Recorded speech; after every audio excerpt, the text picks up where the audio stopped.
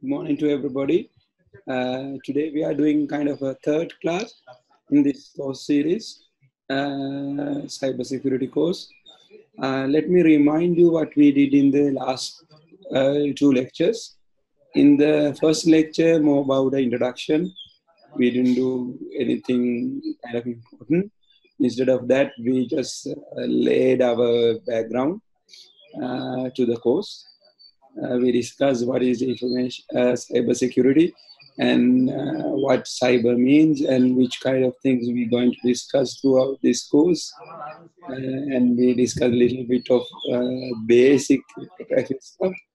And then we discussed on kind of key strengths, brute force attacks, and so on. Then we did our second lecture. Maybe you remember that. There, what we did is the malicious software. Any software which not behavior as they supposed to, we call it as malicious software.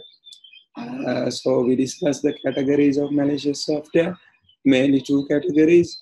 One which require a host program, that means the malicious software attached to the existing software. The other one is the open program. Open program means open without having host program. That means they could kind of write directly to your hard disk and execute that from there. So these are the two categories of malicious software which we discussed in the last week. So in the need host program category, we could see several variations. We discussed that trapdoors, logic bombs, Trojan horses, and main category is viruses. And we discussed the life cycle of virus and how it works and so on. Then we start discussion on the independent malicious softwares, that is worms and bots, what we call it as zombies. So among them, I mentioned that bots or the zombies are the more dangerous part of malicious software right now, because they keep silent in our computers and steal our confidential data, resources, and maybe our kind of resources such as bandwidth, memory, processing power, and so on. So zombies usually hide in your machine as much as possible to steal those information. Because of that, in the part of cybersecurity, protecting or defending ourselves against those zombies or the botnets are very important. Other thing is there are zombies botnets available.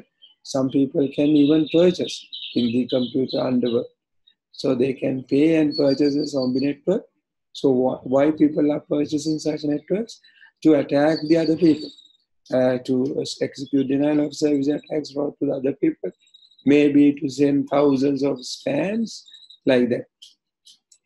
Then we discuss how do you kind of mitigate this risk in the very simple level. Right. In the next topic we supposed to do is web security. In the web security, there are two parts of web security. So one is kind of a communication security. Other one is application security. Communication security basically discusses on how the browser and the server get communicate securely. So in the cyber security, the web is the main core part. Internet, or actually web communication, World Wide Web communication. There are two softwares mainly used on those web communication, web servers and the browsers. So we have to know how do they communicate each other in a secure manner. So as I understood in the first two lectures, most of the audience are having problems on cryptography because when I start discussing on web security protocol, especially TLS, Transport Layer Security Protocol, and how it works, you should have fundamental knowledge on the basic cryptography. You don't need to about how algorithm works, but you have to have a concept of those cryptography. Otherwise, you get confused. Because I want to introduce the session keys, certification authorities, the private keys, public keys, and how do they get exchanged, what are the problems behind that, and then I would like to show you how this man-in-the-middle attack works, and so and so. In those situations, you have to know exactly how this cryptography concepts works. So because of that, I thought of I will take some time today to go through from the hash algorithm to the public key cryptography and give you a very brief introduction. As we mentioned at the very beginning, there is a separate course run somewhere in end of this year or the next year beginning, which discuss the cryptography in detail. So those cryptographic algorithms and the functions of those algorithms in detail, we would discuss in the separate course. So here, I just want to give a fundamental idea about those right now, and their kind of work, how they work each other. Uh, to start, before starting this TLS session. Otherwise, you get confused, and I may have face difficulties to explain these TLS protocols. In the last questions, in the last two sessions, I understood that we need to do this. Okay, let's start now in the fundamental of cryptography, which require to discuss TLS. So that's what I am taking in this class today. Right. So we start from hashing algorithm. We discussed a lot on hashing algorithm, as you remember. One of the main cryptographic algorithm we use for today cryptographic protocols are the hash. So hash mainly used for checking the integrity of information. So whoever some data get changed, the hash get changed. I will show you. In addition to that, hash used to check the message integrity during the communication, especially when the web browser talk to a web server. There are data exchanging between these two entities. So if someone alter those at the middle, we need to detect that. So mainly hash algorithm used for that. So in addition to the hashing, there is another algorithm called message authentication code, or the MAC code. I will take it in a minute after explaining the hash. The other thing is, especially when the financial transaction over the cyberspace, we need the feature what we call non-repudiation. I'll discuss later on. In that feature, we use our electronic signatures, or we call it as digital signatures. In the digital signature, we require hashing as well, right? So hashing as I explained again, hashing is one-way algorithm. Whatever we have the data, we put to this hashing algorithm, and it produces the 8-bit code. So size of the code is not relevant to the message size. Message size is any size which feed it to this particular hashing algorithm, create a fixed length of code. The length of this code depends on the hashing algorithm. Right now, there are two main categories of hashing algorithm. One popular category is called it as Message Digest version 5, or MD5 hashing algorithm. Message Digest version 5 algorithms are vulnerable. I will show you in the lecture today how it gets vulnerable, why we say so. And then there is other set of algorithm, what we call SHA-1 algorithm, secure hashing algorithm, SHA. SHA has several versions, what we call SHA-1, SHA-120, SHA-256. Usually recommended hash algorithm nowadays are SHA-256. That is secure hash algorithm with key hash size is 256 bits longer. 256 is longer hash. Right. Especially hash algorithms are one way and it's not reversible. But there are methods of what we call hash reverse lookups. I will show it again. I also showed it in the first lecture, you remember. So basically, hash algorithm has a property. So it what we call it as, we cannot create two messages with having similar hash. So for example, so you in the previous slide you notice that. So there is a fixed code. So if the code size is 256 bit, so maximum code we can have it there is 2 to the power 256 bits. So we have messages. In the message domain, if you consider, we have infinite set of messages. We don't know the size. So there are so many messages, infinite.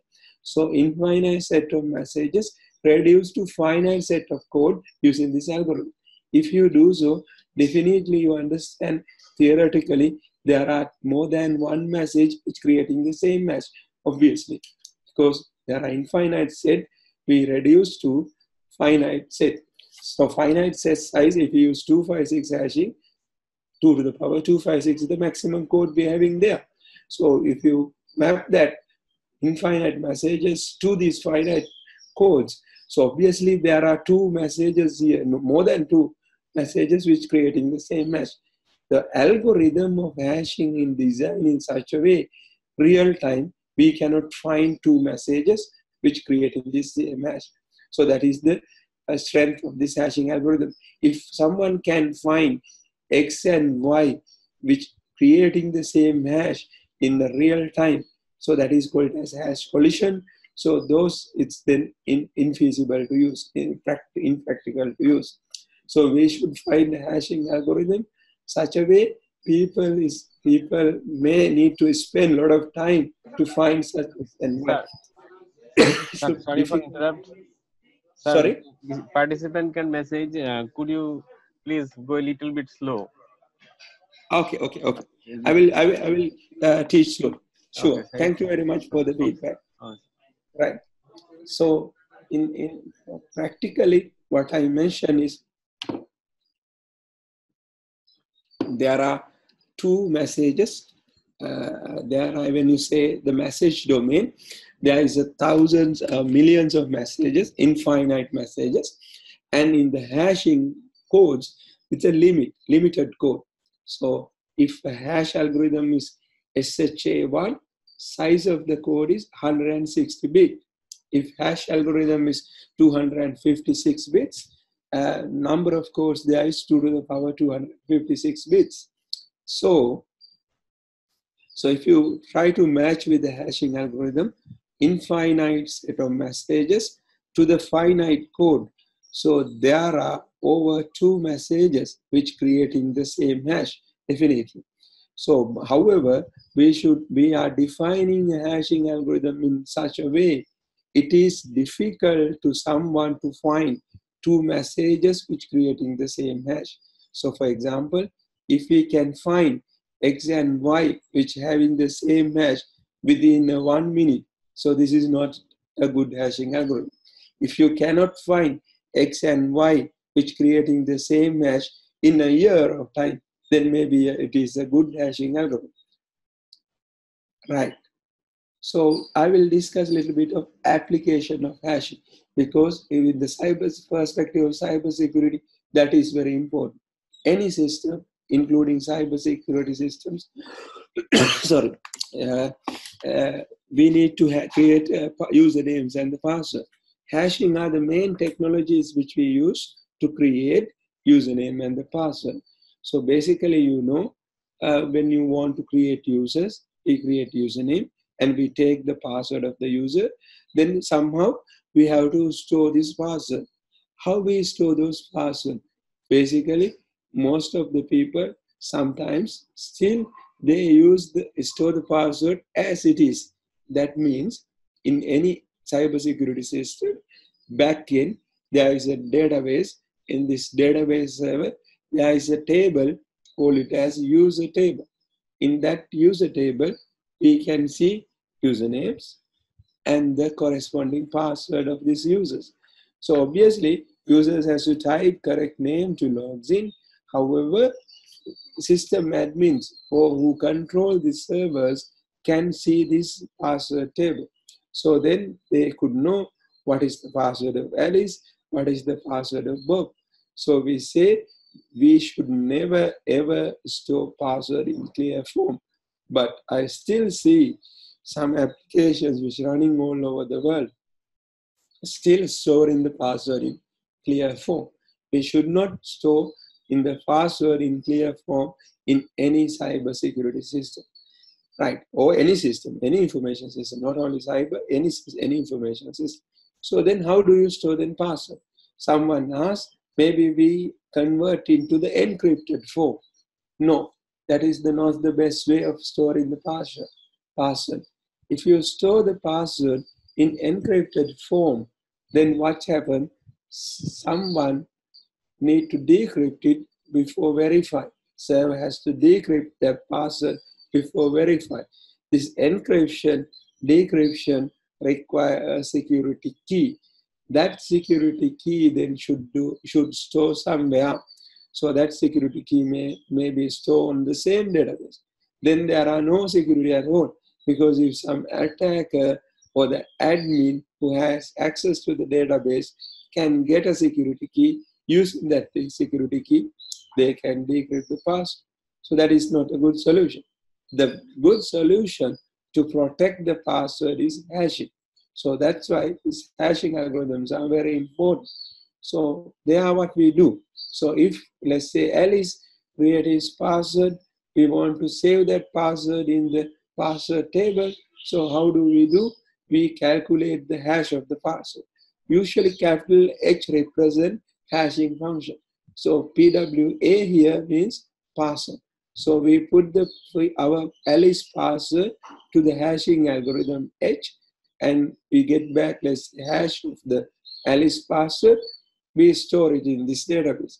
Similarly, when Bob creates the password, we get the hash of this Bob password and store it in the database. So all the hash values of the passwords will store it in the database against their username. So when you do so, at the creation of those passwords, we will do so. Right. Now, how do we verify them? In order to verify those passwords, when at the time user logs in, what's happened? So at the time user logs in, user type the username and the password. Soon as user type the password, now we have to check whether that password is similar to the password which created. So the passwords are now in the hash forms. So if the password is hash forms, we cannot get it back. We cannot get it back, this password. How do you then verify? Verification is in the opposite way. That means if the user type the password at the time of verification, system will calculate hash of that password. So then we store the hash passwords in the database.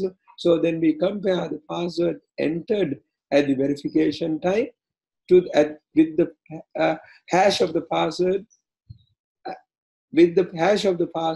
which store in the database. So user will type the password, we calculate the hash, and we check that hash is equivalent to the hash in the table of the database. So if both hashes are equal, then we know the user entered same X or the same password at the creation time as well as verification time. That's how we verify the password. However, that is also not recommended. So for example, if the user prover wants to prove that, verify that he type is sacred, it goes to the server side, server calculate a hash of the sacred, SK is a sacred, and get a verification key. So he check whether the verification key is equal to the hash stored on the password. So that usually do. It's also not secure. So actually, it's also not secure. Why so? Why? Some attacker can do pre-calculation of hash. So for example, so if there are thousands of online dictionaries on the internet. So what attackers can do, attacker can get words on those dictionaries and calculate hash of those existing words. And they keep a database with those hashes. So if someone find the hash of a user password, what the attacker try to search on those huge databases whether this hash exists. So if that hash exists in attacking database, so then he knows corresponding word which create this hash. So then he knows the password.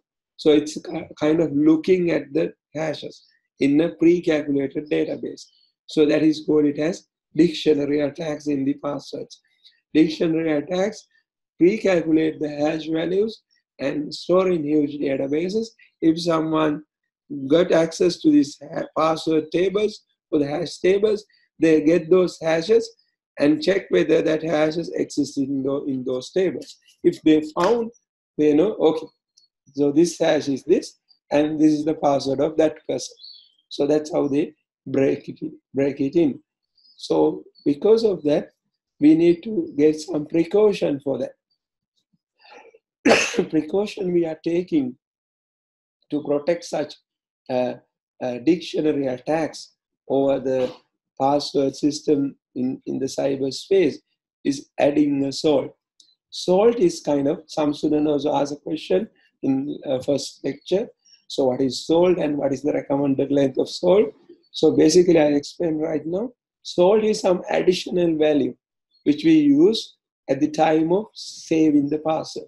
Let's say there is a Bob, create a password PWP.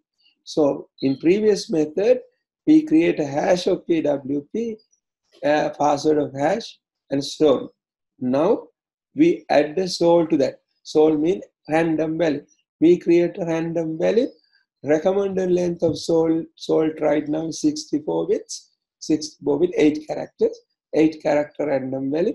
We usually get that 8 character random value, add it to the password, and calculate hash of both salt and the password together hash. So then even someone used the same password, so they ended up with different hash values because at the two instances there are two salts added, right?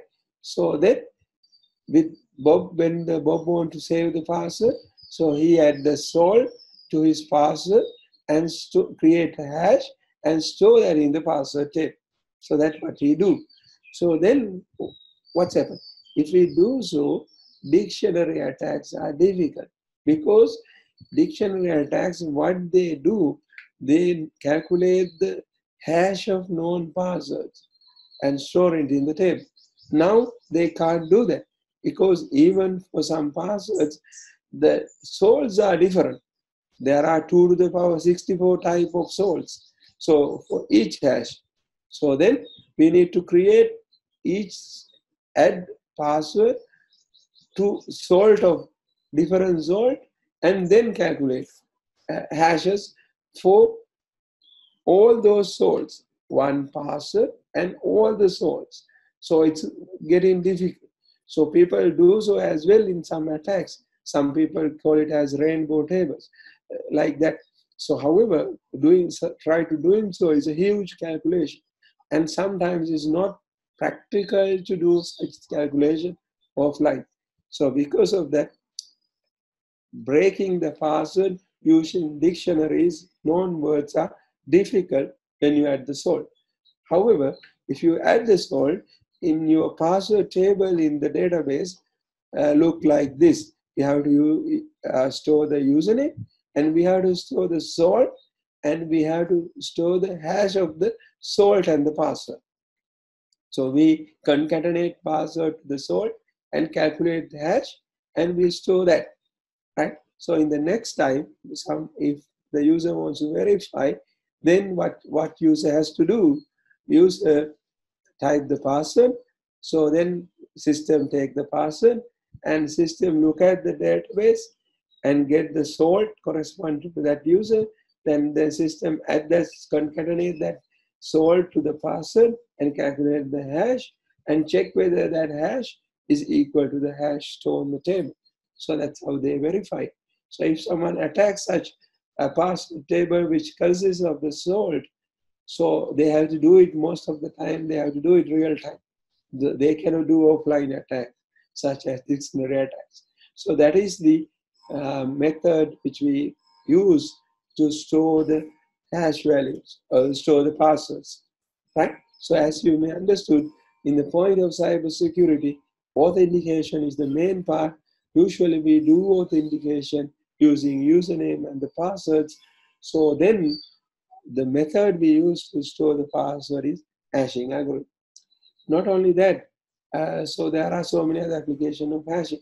By the way, I forgot to tell. So when you have some system, so when you forget the password, what we can do is reset the password. If there is a system, if you forget the password, if that system tells you the password, so this system is not a good system, because that means that particular cyber system store your password in plain form or store your password in encrypted form. That's why they can give you back your password. If real secured system cannot give you back the password. Why? They are not storing the password. They are storing hash of your password. So if you forget your password, even system admin have no way to recover your password. Only method they can do is reset your password. So that's why usually systems, when you forget the password, request you to reset the password. Otherwise, uh, systems should be able to tell you password. They are not be able to tell. Why? They are not storing the direct passwords. If some system tells you the password, so definitely you should know they are storing the plain passwords and they are not a good system. Right. And as I mentioned, not on the hash password storage, hashes has so many other applications. One of the other main application which we use hashing for digital forensic. So, for example, if crime goes on, we have to investigate on evidence. So that call it as forensic investigation. So usually during the forensic investigations, we have to make sure content is not changed. So how do you make sure whether that content is not changed? Or how do you prove in front of the court? So you did the investigation and you didn't change the content.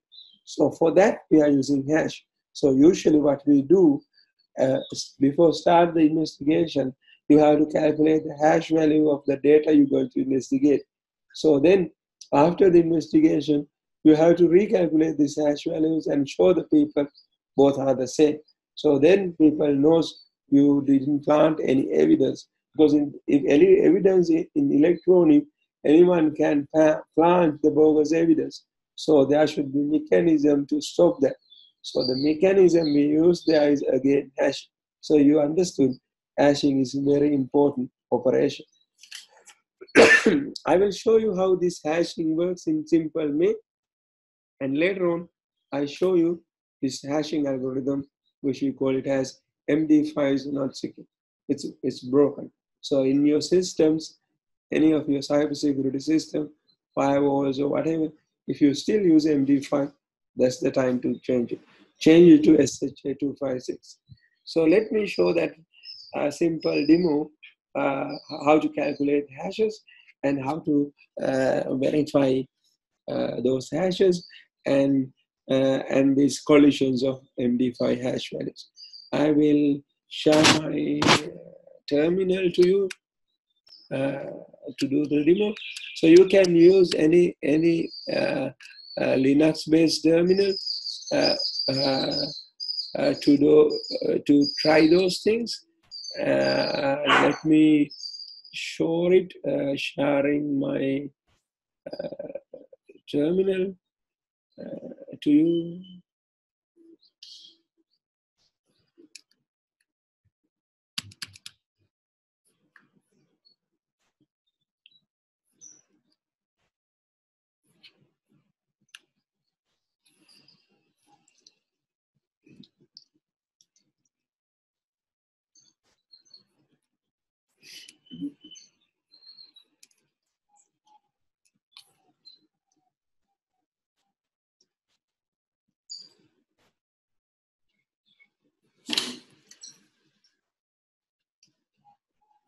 All right.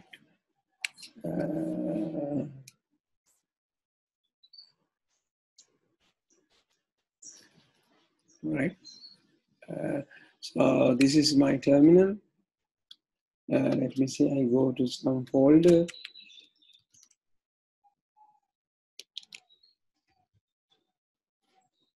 Right. So I think everybody see my terminal. I'm using Mac anyway. It's Linux core. So you can use any Ubuntu or Linux-based terminal and try that. So in a Linux-based terminal, if you want to calculate hash, there is a command called MD5 sum. If you want to calculate a hash of a file in Linux systems, so there is a command called MD5 sum, right? So I will show you there is a file on my folder. So I type something here, you see. So I want to calculate hash of that. In the Mac system, this command called MD5. And I type the file name. My file name is text, right? So you see this hash value. So this is the hash value of the file called text, right? So the algorithm I use MD5. So I can change the algorithm. So for example, if I want to use SHA algorithm, command is SHA1 algorithm, SHA1 sum. And then I use the file name. Maybe it's not available in this Linux Mac terminal. Let's see. It's Mac terminal is SHA sum command. In the Ubuntu terminal is it SHA1 sum, right? So you do SHA sum in the file name. So this is the hash of SHA. So this is the hash of MD5. You see SHA hashes are much larger.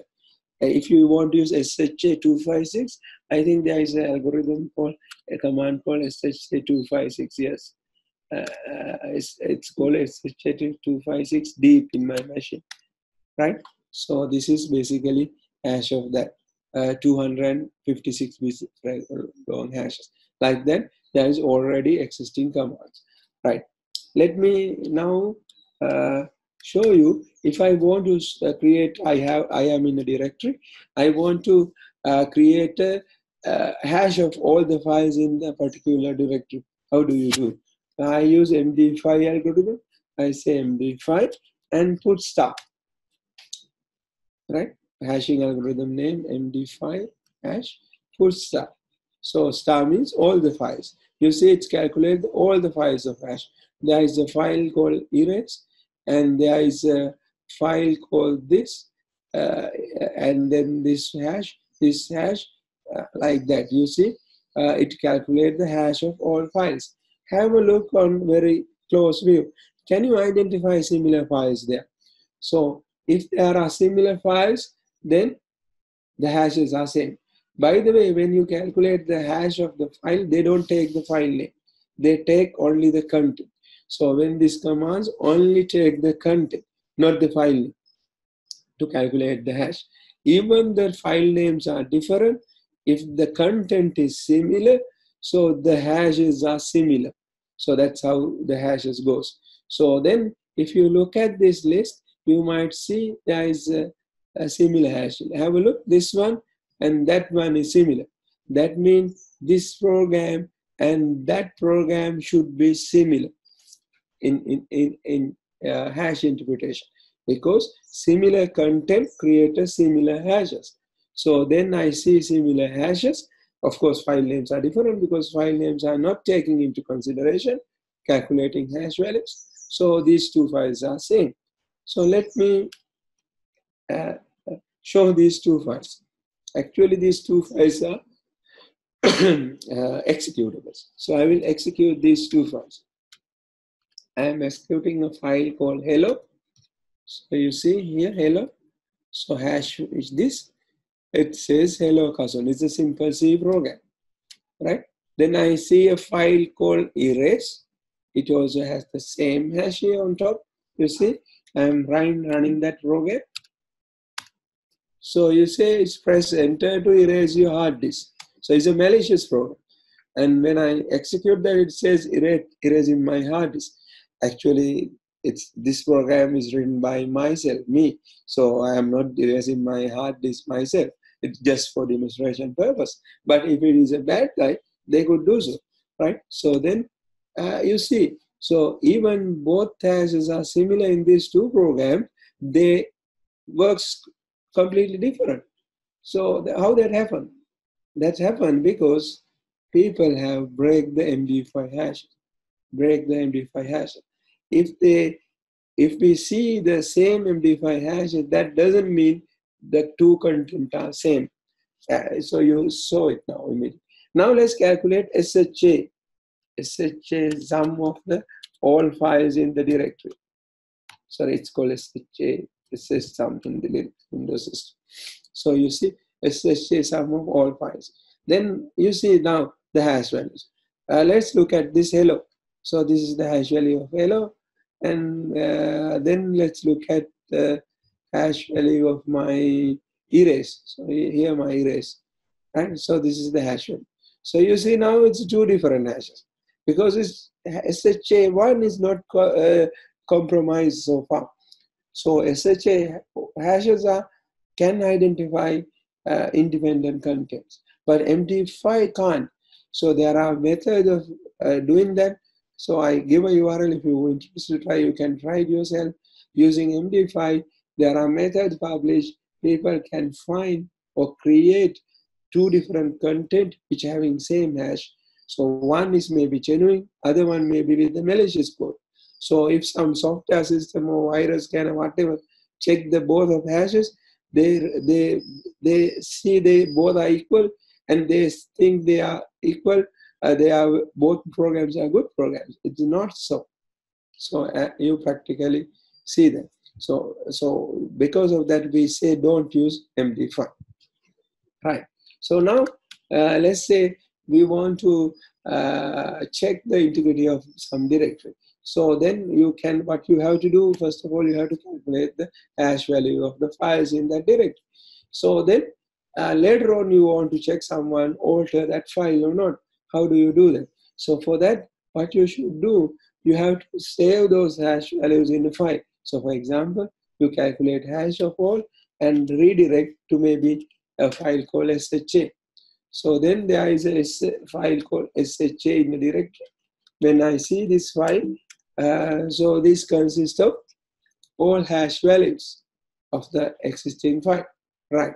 Now, let's say somebody has altered some of your file. I use this my text file in the folder, I alter it. Maybe I delete one line of that file and save. So now the I altered. How do you check that? If I want to verify later on someone alter the content of this directory, what I should run, I say SHA sum comma minus C and the file which I store hash values. So I store the hash values on the file called SHA, I give that name. So then and execute it. Right? So then what's happened? You see it say erase is okay, no change. This is also okay, no change. This is fine, no change, no change, no change, no change. And this is change. It's a fail. So this test somebody has changed.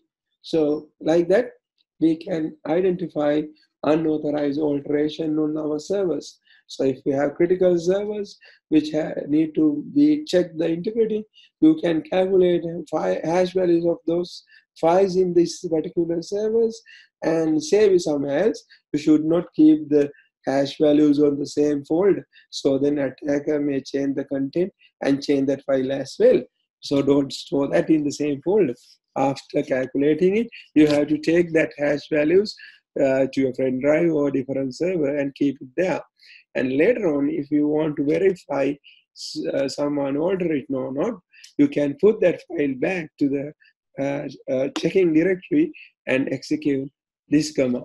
SHA sum minus C if the file consists of hashes. So by doing that, you can verify the integrity of this file system. So I show two things, how to verify the integrity of a file system or the important directory, and then I show how the MD5 has broken. Then let's say if you want to reverse the hash, actually it's not decrypting, reversing the hash. So I already mentioned in the last week lecture as well, there are websites called reverse hash lookup websites, right? So using such websites, I can reverse the hash values. So before that, let's calculate some hash value. So in the terminal, if I want to calculate a hash value of some MD5 hash, let's say MD5 hash of a word called Kazun, right? Let's say my password is Kazun. So what I want to do it then, I need to echo the word cousin like that. So echo means it repeat on the terminal. Echo cousin repeat the same word on the terminal. So I do echo and then I pipe that to the MD5 algorithm.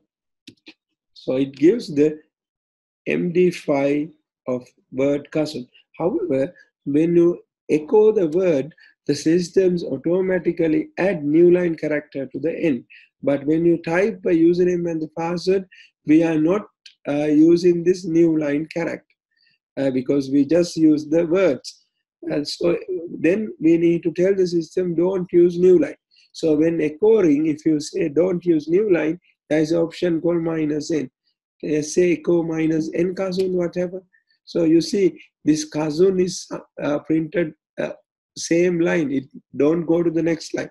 So here you see that here it's in the same line. So after that, its prompt comes. So don't jump to the new line. So with -n. So I use then -n and then pipe it to MD5. So that create a hash of the word cousin. So you see this is and that different. Why this is different? This include a new line character, hidden new line character. So with -f option, I remove that, right? So this is the word of hash, hash of the word cousin. So I copy that. I want to see whether this reverse hash lookup websites can reverse it. Let me share my uh, uh, uh, web browser.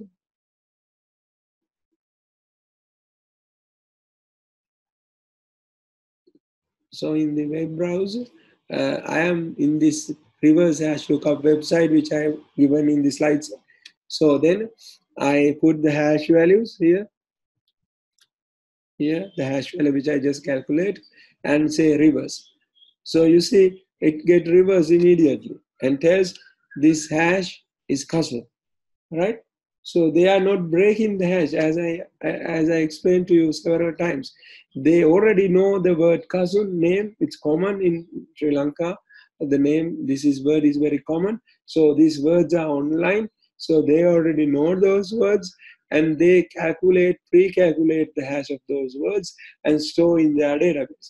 Whenever we type this hash, they check their backend databases whether that hash exists. So if that exists, they know which word. So they just reverse it, right? So that's how they reverse it.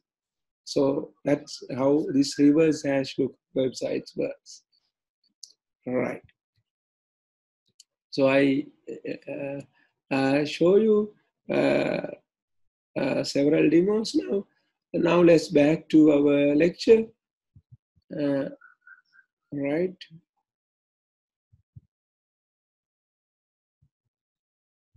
Okay.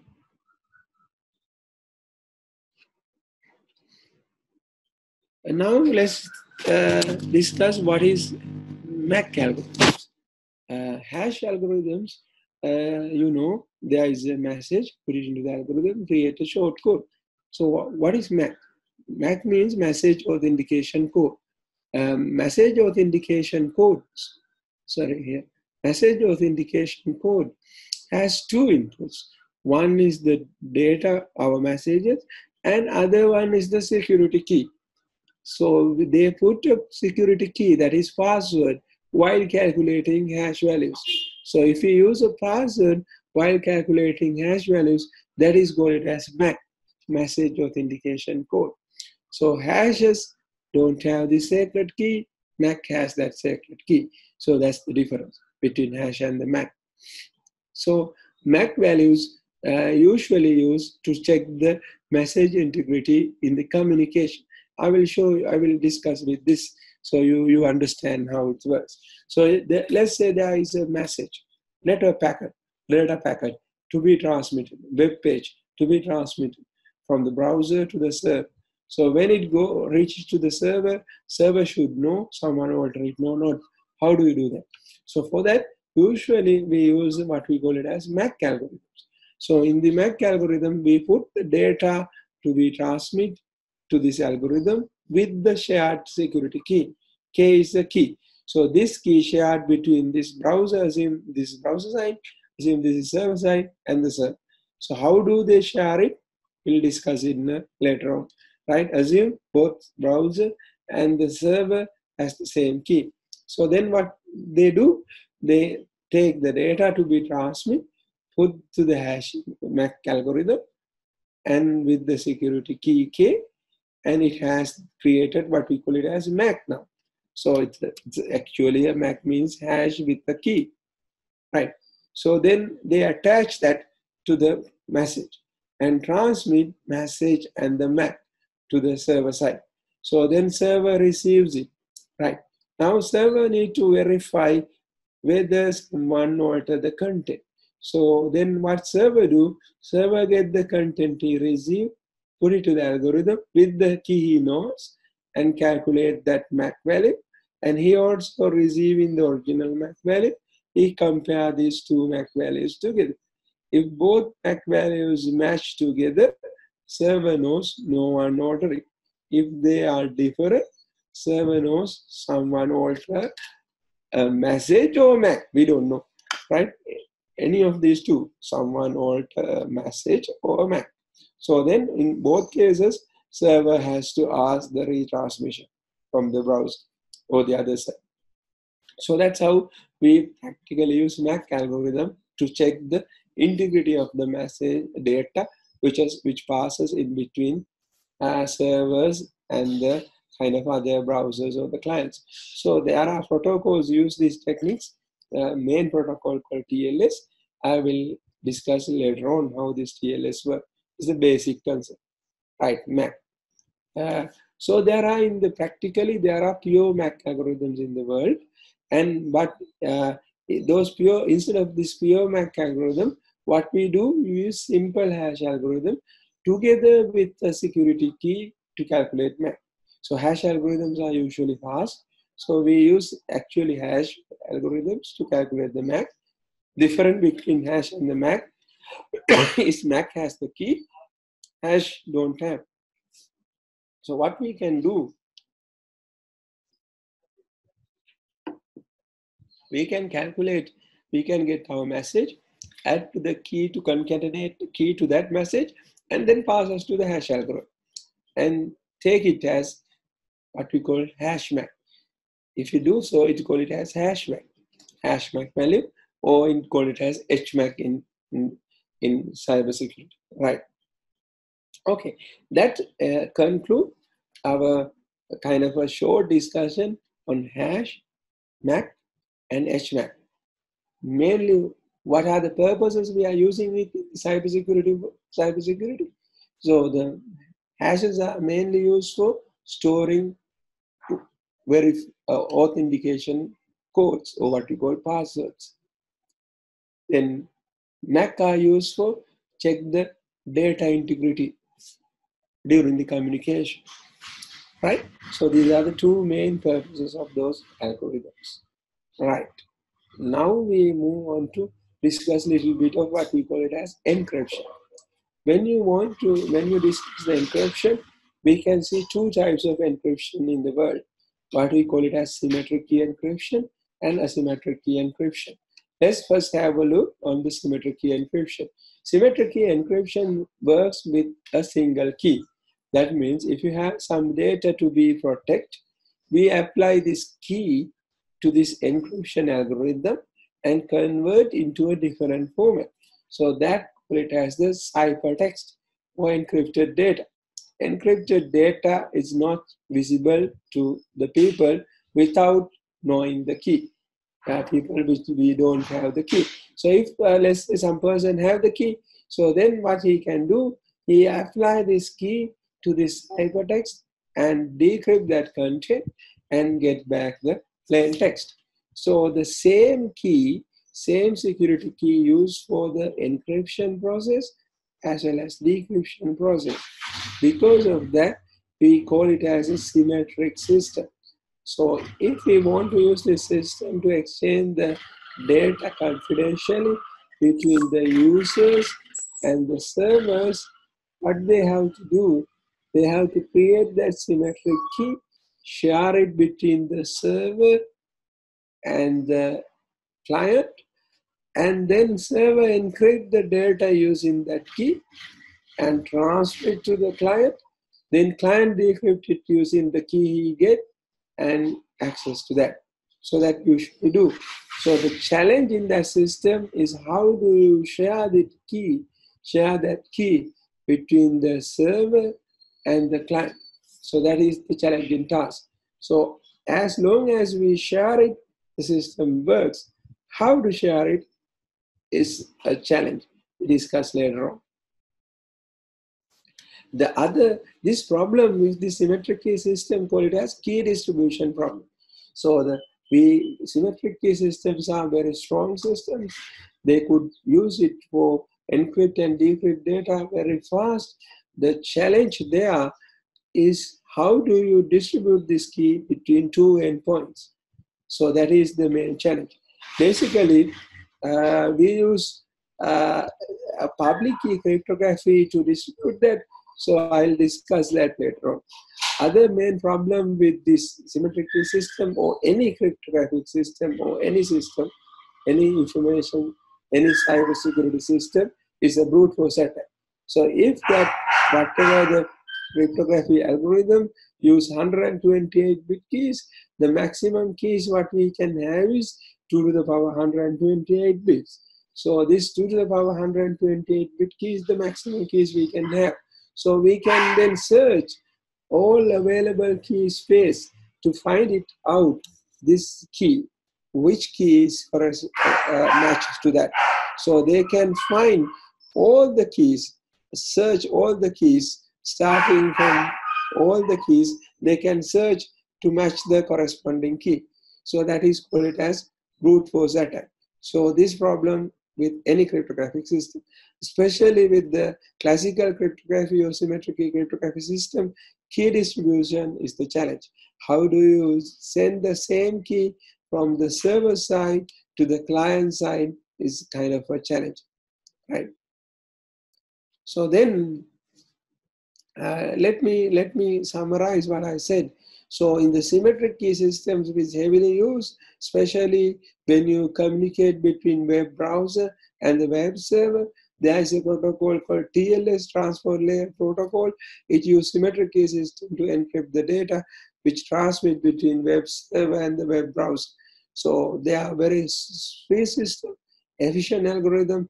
If key size are large, hard to brute force, it will be very suitable for bulk encryption. So for example, if you want to encrypt your hard disk entirely, the server system entirely, we can use this symmetric system. So weakness with that system is key distribution. How do you distribute the keys? How do you distribute the key from the server to the browser in the cybersecurity, for instance, in the cybersecurity? How to do that is a challenging task. And then if you use the same key between two pairs, so then these two parties can listen each other. So because of that, we have to use separate key between separate pair of communication. So if you have millions of pairs, we need to have trillions of keys. So then we have to kind of save them. It's not practical. So because of that, we say symmetric systems are not scalable, and it cannot use for authentication purposes as well. Because if you want to use that for authentication purposes, or what we call non-repudiation purposes, you may understand what I mean later on. So the symmetric keys are not suitable. So these are the three main weaknesses.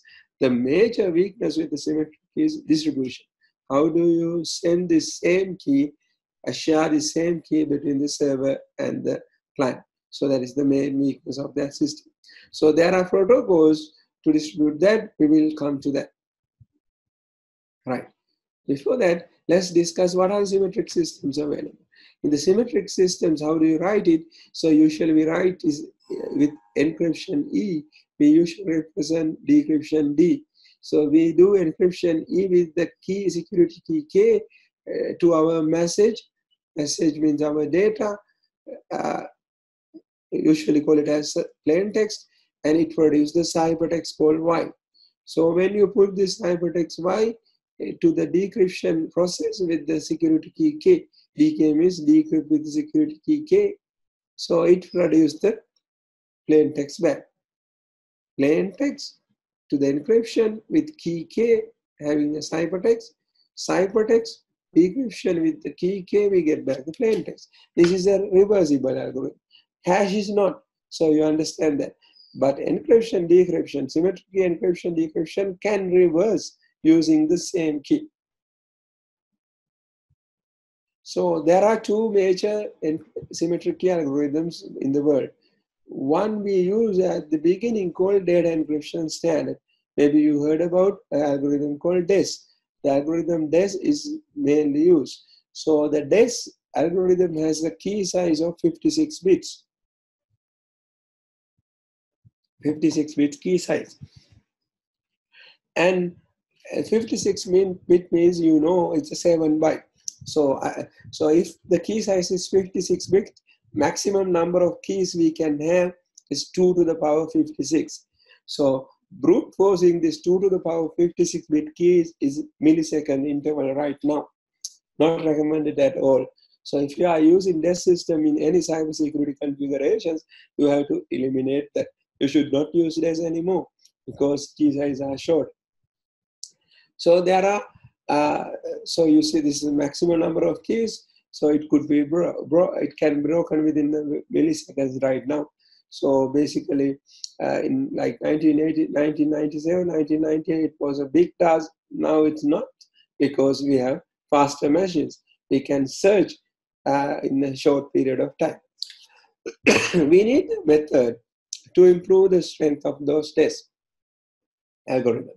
So there is a method which we use typically, as this method is not recommending right now as well, but some people are still use that method in their cybersecurity applications. So that method is called, it has triple DES. Triple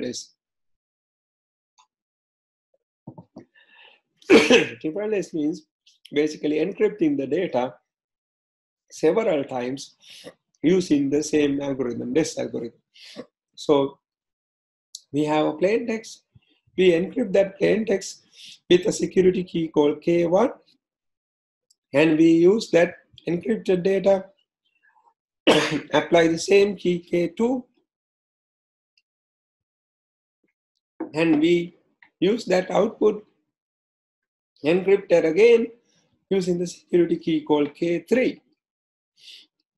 That means we encrypt the data 3 times with 3 different keys with the same algorithm.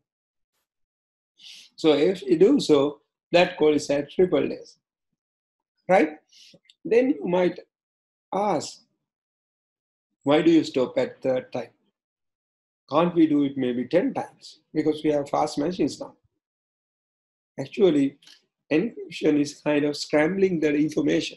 The information will scramble in such a way people cannot find the content. So that is encryption. So we scramble the data, we again scrambling the data, kind of mixing the data, we mixing the data, mixing the data, mixing the data. So if you continually try to do so, you may understand we may end up with the same data back. Who knows? So because of that, we are not recommending to encrypting it over 2 times. So we encrypt the data, we encrypt the data again. We are not recommending to encrypt it the third time. However, in the triple DES, recommend to do 3 times. I will let you know why it's so. Usually in the triple DES is encrypt the data with the key K1, encrypt it back with the key K2, encrypt with another key K3. So then someone need to brute force, they has to brute force all 3 keys. That take time, right? So because 3 keys need to be brute force, no. So then the number of combination are 56 bit plus 56 bit, 56 bits, right? So it's, I think, 168 bits. Then we have to brute force 2 to the power 168 bit combinations. It's difficult. It's difficult still. But maybe in 5 years' time, it may not be difficult, right? So then let's assume, so someone use plain text, use a K1 here, encrypt the data, and in the second round, he used K1. Instead of K2, we use K1, whatever. So I mentioned that in the symmetric algorithm, ciphertext, put it into the algorithm, get the plain text, put it into the algorithm, get the ciphertext. So we put back the ciphertext, same key, create the decryption. So someone put K1, and instead of K2, if he used the same key, so here we get the plain text back. The clear text will be encrypted here. So we put the encrypted data and the same key, we get the ciphertext here. We get back the plain text here. So because of that, we are not recommended to use same key in 2 consecutive rounds. If you use K1 here, it's a single dash. If you K1 here, again it's single dash, because this round will neutral with the other round, because those algorithms are symmetric algorithms. Some cases we use triple dash with 2 keys. There, how do? We apply K1 here and K2 here, K1 here. We are not using K1 here, K1 here, and K2 here, because then these two get neutral each other. So that's how we use triple dash. Right. Okay. Triple dash can be used with 2 keys, as I mentioned, K1, K2, and K1, or with 3 keys. So even this triple key method or triple dash is not recommended. So instead of, there is a standard encryption algorithm available nowadays. So that algorithm is called Advanced Encryption Standard, or AES algorithm. This was introduced to the world somewhere around 2000 by the US government. So since then, everybody in the world, if they want to encrypt the data over the cyberspace, they use AES algorithm, Advanced Encryption Algorithm. If you want to get the detail of that, there is a publication available online called Federal Information Processing Publication 197.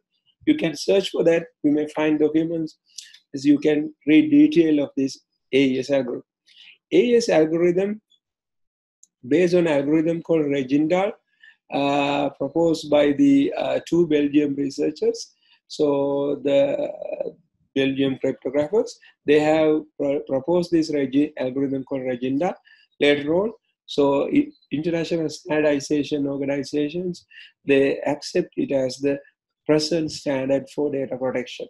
So the present data protection standard is called AES, Advanced Encryption Standard, from 2000 onwards. We believe that could be used somewhere around 2030, because after that, so AES can be broken even with the fast computers at next 10 years.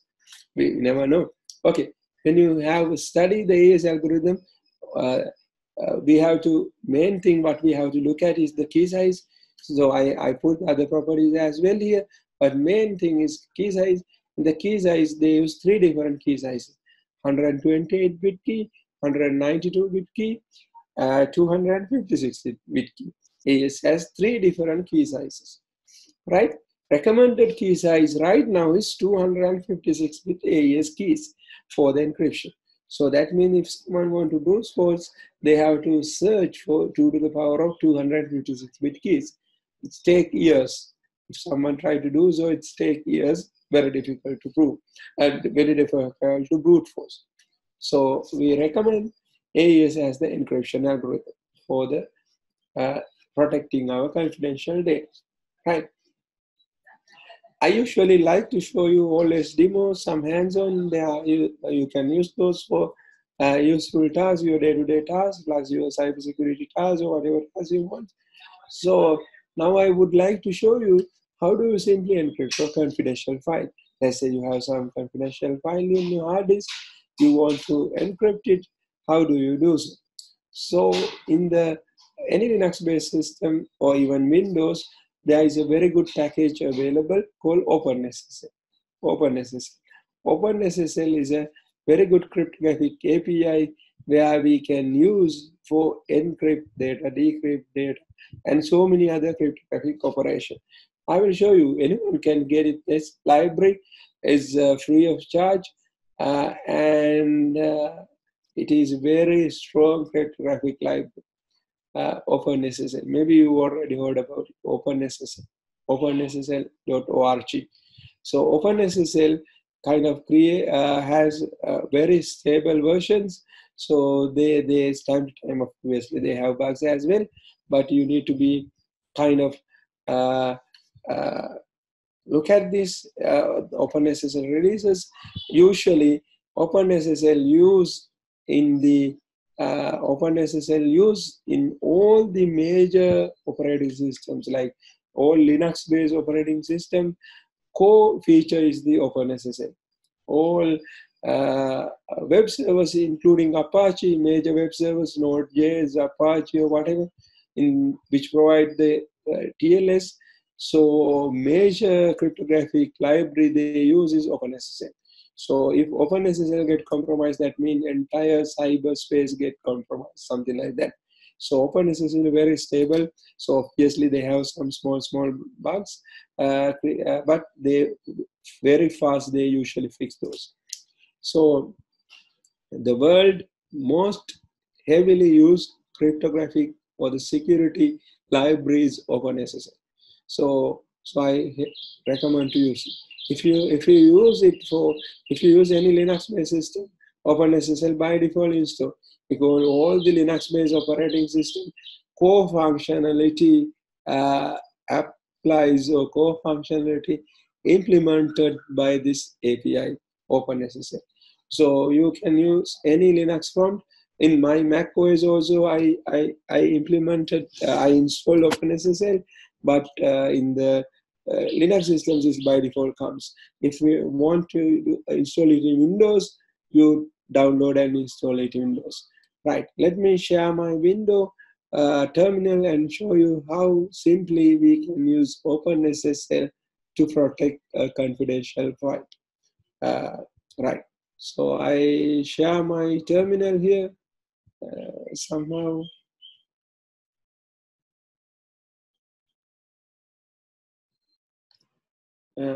Sorry, this is slides. Let me share my terminal here back. Right, this is my terminal. Now you see that. So I will move to some directory. Let's say I have some directory called OpenSSL.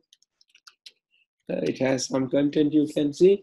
Right. So I just want to now encrypt some file in this directory. How do I do so? So let me show some file. So for example, maybe I better I share my desktop, the entire desktop, so you can see all the things together. Right.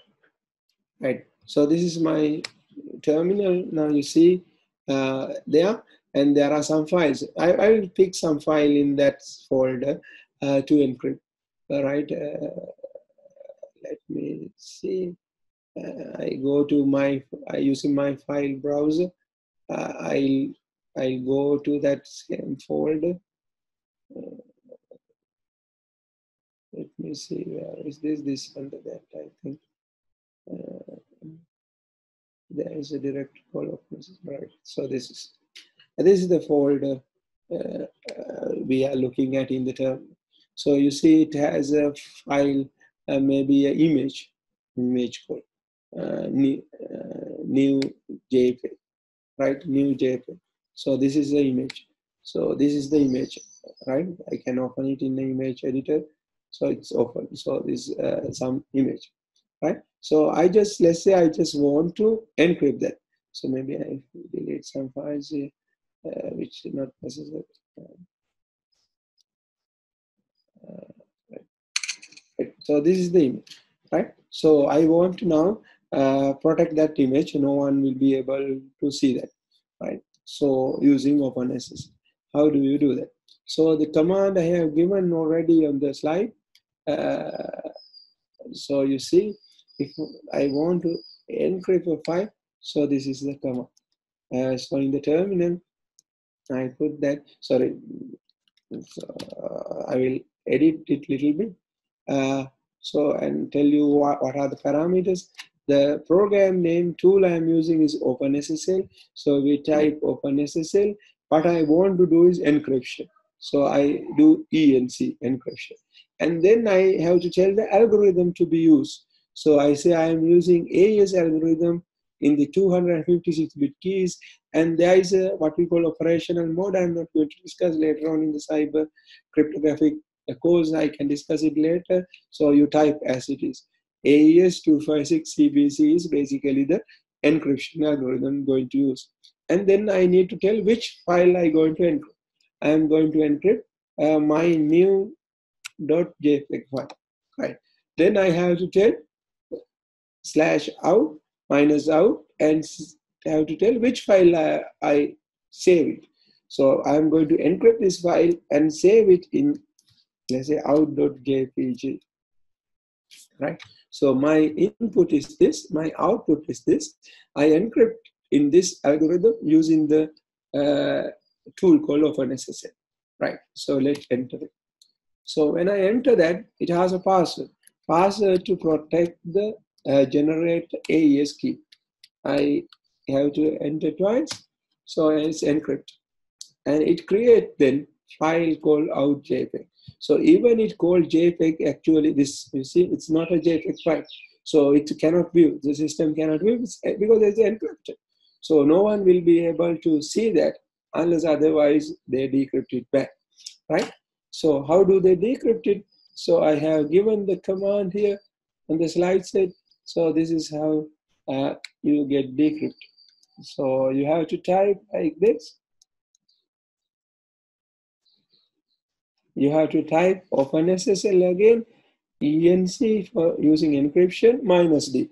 So I don't know why do they use it instead of ENC -D, they could call it as decrypt. But the OpenSSL developers, they use the command, create the command as OpenSSL encrypt -D. -D represent for decryption. And tell the algorithm, it should be the same algorithm, and then tell the input file. Now input file is actually encrypted file, that is out.jpg, and then have to tell decrypted file using -out. Then you say -out and tell which file you want to save. Let's say kazun.jpg. So then this encrypted file will decrypt and save it in this. Right. So in order to decrypt that, system require key. So I have to type the same password to generate the key. Okay, I typed it. So I hope I will type the correct password. So then it ended up with a file called Kazun.jpg. Let me see in the file browser. So that is available. Let's here it is available. You see, I got the same picture. That means this get decrypted back to the correct picture since I typed the correct key to enter the correct key. So using that OpenSSL tool, we can encrypt, decrypt any file, video, whatever, with any size. So after encrypt it, it's very hard to break it. So like OpenSSL, there are so many commands. So if you want to see that, you say OpenSSL, OpenSSL, then -H, it gives the heads. So all the cryptographic algorithms in the world has implemented and bundled to your Linux-based OS. If you want to use it in Mac OS or in other ways, you have to install it separately from the OpenSSL website. Otherwise, with the Linux-based OS, it's the by default count. It's a matter of using that tool.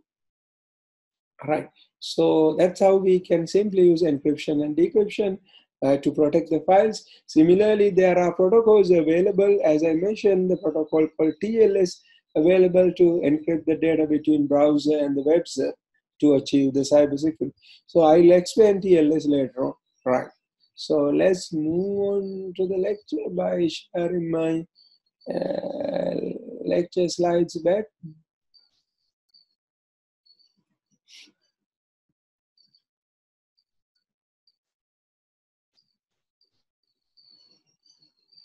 All right. So we did that.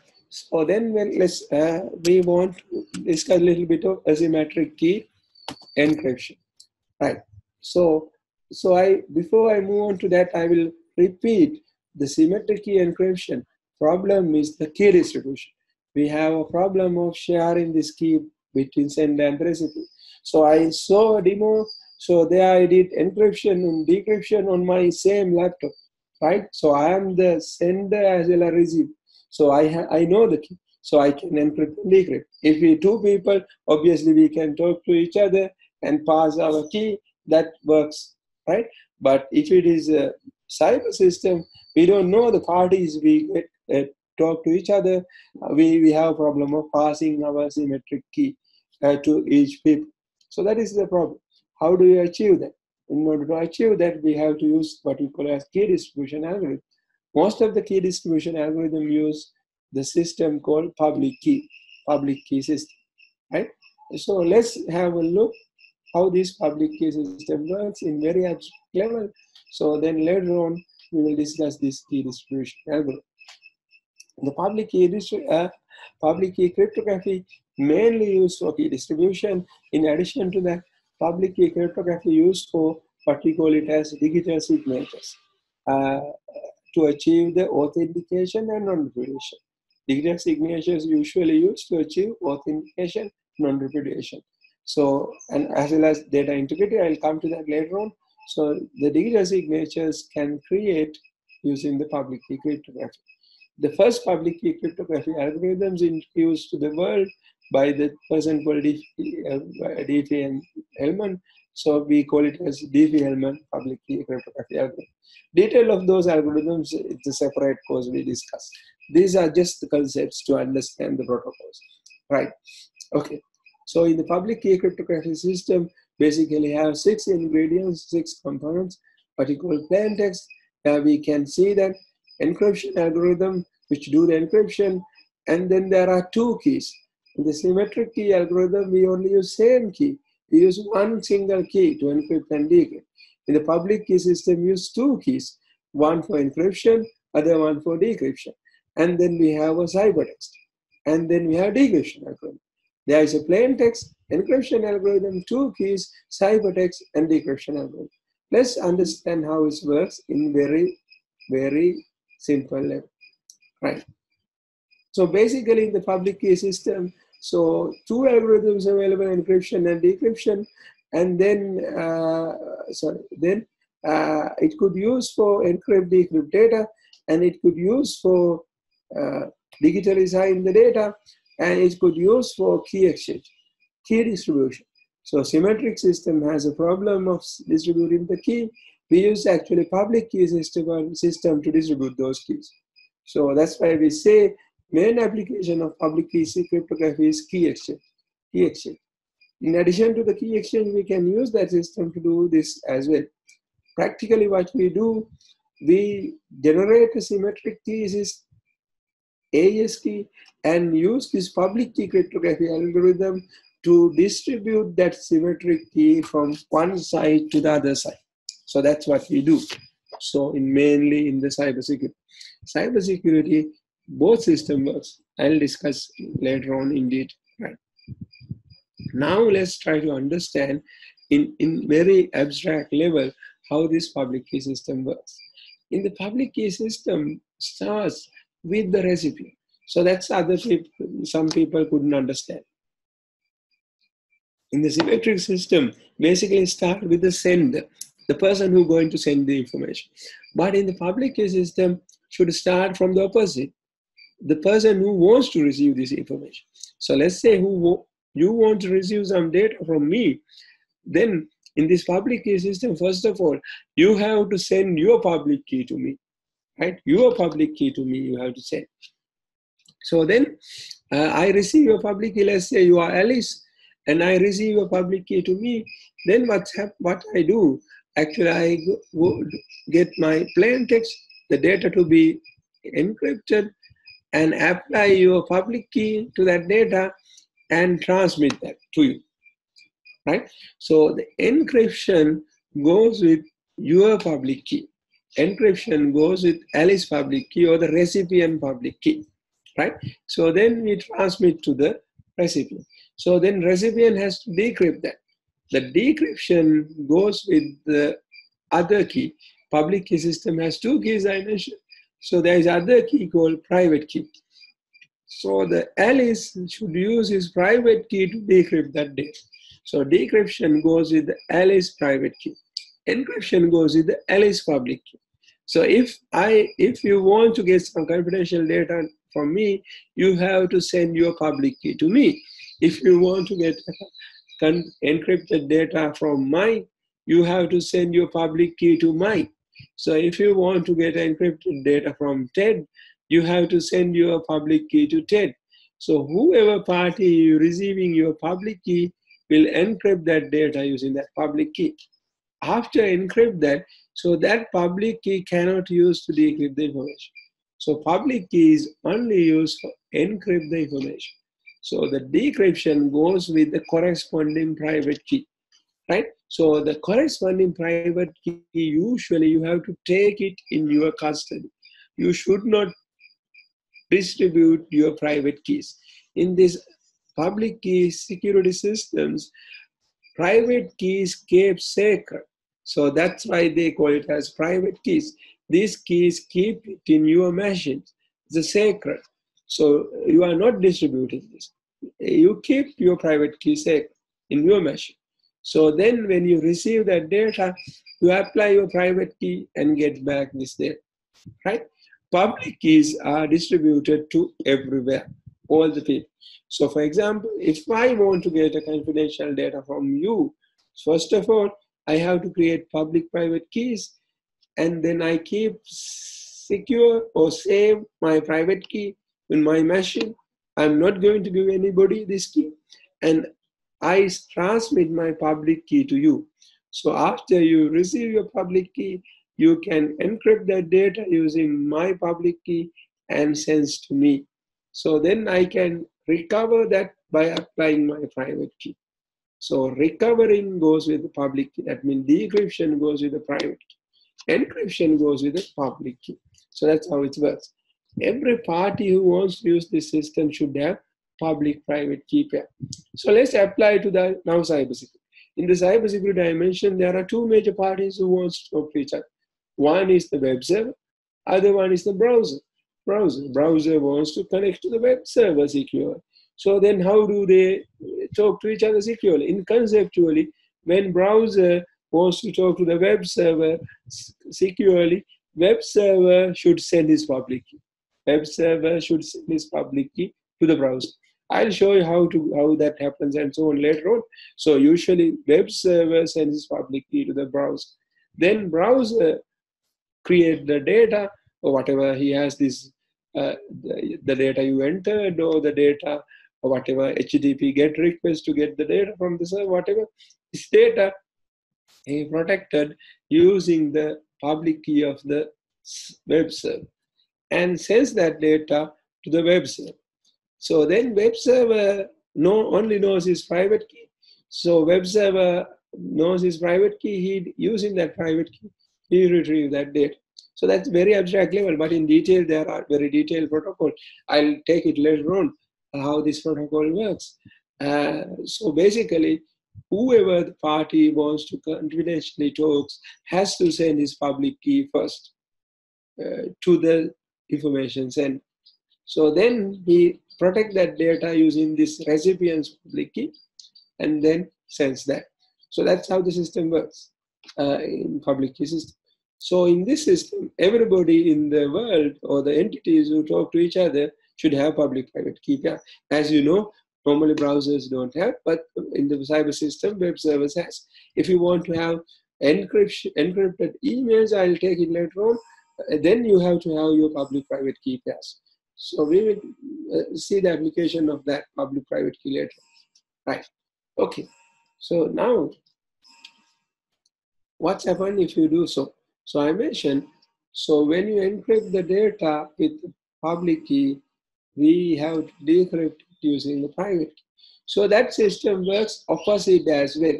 That means if you encrypt the data with a private key, so we can decrypt it using the public key. So if you encrypt with the public key, decrypt with the private key. Encrypt with the private key, decrypt with the public key. That's this. They works in both ways.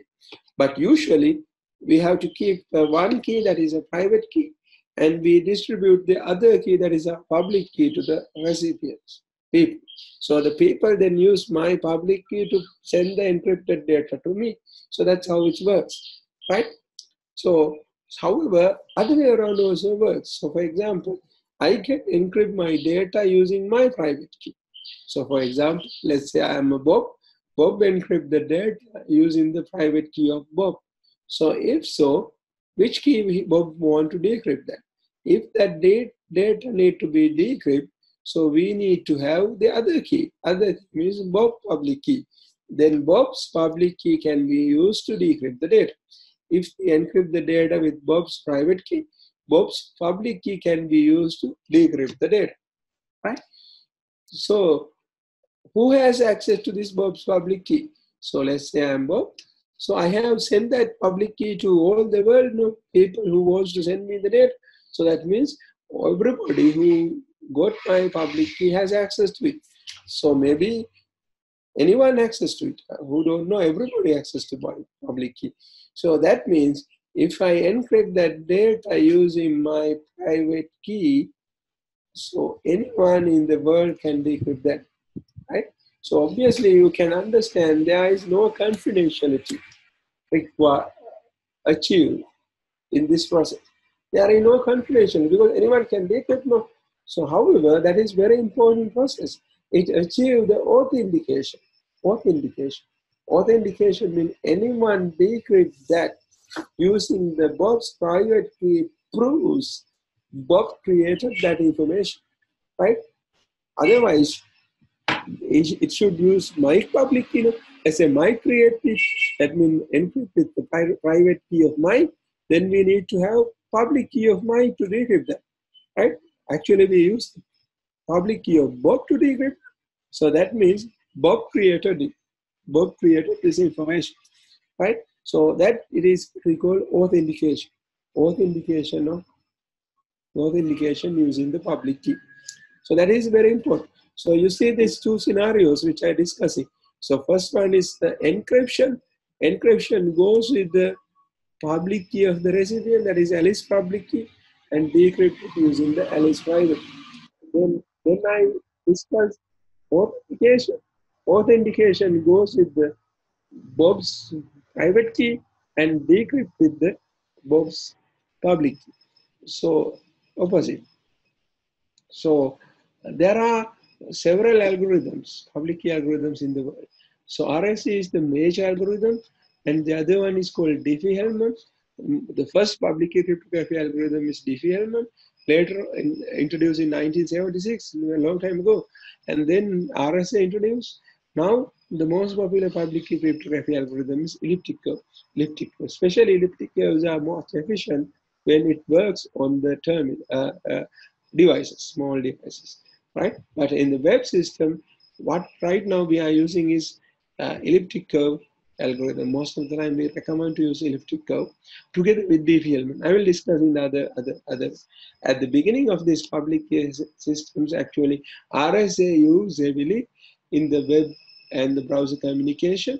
Nowadays, we use RSA only for authentication purposes, and then Diffie-Hellman and elliptic curve used for encryption purposes. Right. So, so I mentioned it used for signing. So it used for digital signing or authentication purposes. So this digital signing process is kind of little complicated process. So this public, first of all, I must say, when I compare this public key system with the symmetric system, classical systems, public key systems are slow, because public key systems use very heavy mathematics. So because of that, public key cryptography systems are really slow. So if you try to use public key systems itself to do encryption, decryption, signing, verification like that, you have to spend a lot of time. It's slow. So we are not directly using public key system. Always we combine this public key system with hashing or symmetric key system. If we want to practically use this public key system, we have to combine it with hashing or symmetric system. So we combine it with hashing when you use public key system to digitally sign content. So let's say what is digital signature means. So we have some data to be digitally signed. In the digital signature process, which use in cybersecurity, so first of all, we have the data, we have to calculate this hash of the data. So using any hashing algorithm which we discussed. So then we encrypt this hash using the private key of the sign. Right? We encrypt it using my private key. Instead of if I am signing, I encrypt it using my private key. So encrypted hash is called it as the signature. Encrypted hash call it as a signature. So we have to add our signature to the document together with what we call a public key certificate. I'll come to that later what it is. Signature. Attach that to the date. So then we call it as digitally signed document. Digitally signed document. Digitally signed document consists of our data and encrypted hash of this data using the private key. So how do we verify? So then we send this digitally signed document to some party, our recipient. Recipient has to verify my signature. How do we verify that? So recipient receives the digitally signed data. So he get the data out of this document. He get the signature out of the document. Signature means encrypted data. So then, since he get the data, he want to verify whether that data get altered or not. He calculate the hash of this data. He has the hash. So then we have encrypted hash here. This is original hash. So in order to verify, we need to decrypt this hash. So this hash is encrypted here using the private key of the sender. So then we have to decrypt it using the public key, corresponding public key. We have to decrypt that using the corresponding public. So after we decrypt that, we should get the same hash here. So those both hash must be equal. Both hash must be equal. If it is not equal, so somebody has tampered this document or somebody has tampered the signature. So you see, so that is the signature verification process. So this is signature creation process, this is signature verification process. Signature creation process has hashing and encrypting using a private key. Verification process use again hashing here and decrypt hash using the public key. So, so as you may understood, here we use hash. Because of hash, we achieve a security property what we call integrity. If those both hashes are equal, that means same document. So no one altered. So we achieve the data integrity. So then we use what we decrypt that using the public key of the sender. So we must use public key of that party. So that means we knows that data from this person. So if you use public key of someone else, this is not that decrypted. So we have to use the public key of the sender. So that proves he sends that document. He sends that document because we can decrypt it using his public key. So we know then he sends it.